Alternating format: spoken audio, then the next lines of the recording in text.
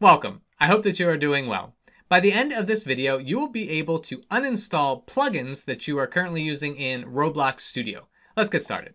So you want to have Roblox Studio open, and there might be times that you want to remove plugins from Roblox Studio. Maybe you're having issues with them interfering with maybe your zoom function or other functions in Roblox Studio.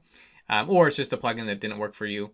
And so the way to uninstall a plugin is you go to your plugins tab on the top, and then you want to click on manage plugins. And so once I click on that, I can see the plugins that I have available to me. Now, this first option here, that will just hide the plugin. So now it hides the plugin. Now this one you'll see is right here. And once I click this, it's going to hide it. So now it hid it from my, my menu. So, but if I want it back, I can just click it there. So that just removes it from view. But to actually uninstall the plugin, what you want to do is click on the three dots there and then just click on uninstall. And so when I click on uninstall, it will go ahead and uninstall the plugin from my Roblox Studio.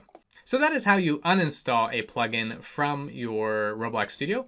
If you ever want to get more information on the plugin that you were using, you can always go to Roblox Studio and then click on Create.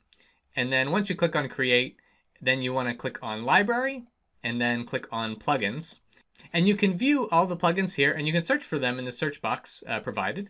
Now, whenever you click on a plugin, it will bring up the page that gives you the information and the description on the plugin. And so this will give you all the information you need, especially to see if it's a trustworthy plugin, that you want to make sure it has more upvotes and downvotes typically, so that it's one that you can most likely trust.